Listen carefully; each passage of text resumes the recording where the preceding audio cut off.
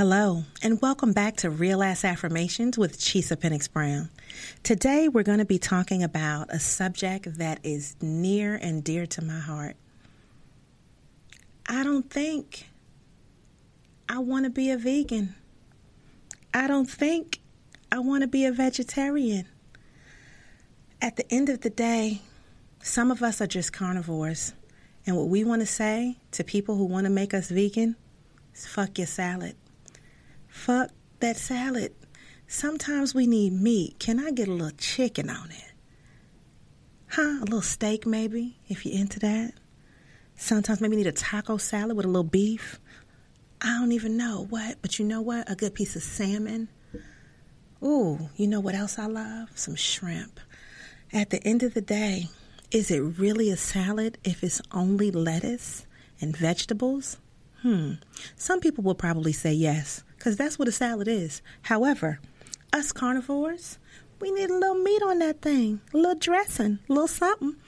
I just want to tell you that we can make healthy lifestyle decisions without going vegan. You know why? Because some of us are fatties.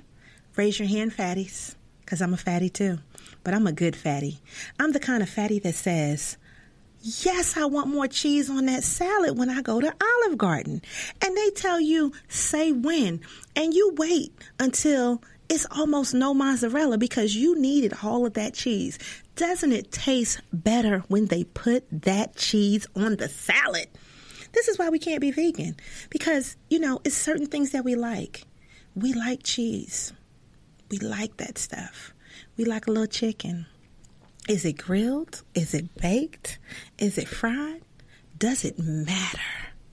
It doesn't. So for everybody out there that's trying to tell you that you need to just eat a whole bunch of salads and you need to green juice this and green juice that and you need to watch your carbs and your calories and all of the rest of that bullshit, the question is, are you happy with yourself?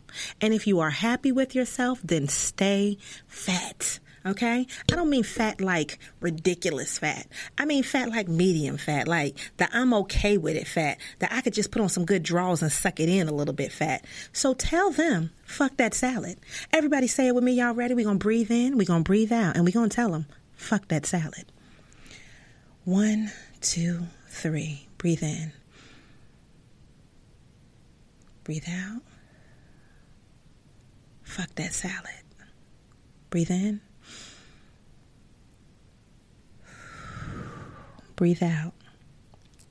Fuck your salad. Breathe out. Fuck that salad. We need some protein in our life. And we're not talking about tofu. We're not talking about soy. We're not talking about nuts. We are talking about good old carnivore, raptor, Tyrannosaurus Rex meat. Okay? And if you don't eat meat, it's okay. But for us that do, we're trying to stay medium fat because we're happy that way. And we know that we can eat salad with our meat. So if you're with me and you don't have a problem with it, if you want that keto lifestyle, you know what we're talking about. Get with it and tell those people that want you to make all of these changes, fuck your salad. Now, everybody, have a beautiful day and share this with somebody who has that skinny friend that's trying to get you to lose weight because you would be prettier or handsomer. For all of my good gays and my good Judies out there, go ahead and exercise and then still tell them to fuck their salad and put some chicken on it. I'm just saying, these are wise words. When you are happy with you, you don't need to listen to all of that other nonsense that people are telling you. Fuck that salad.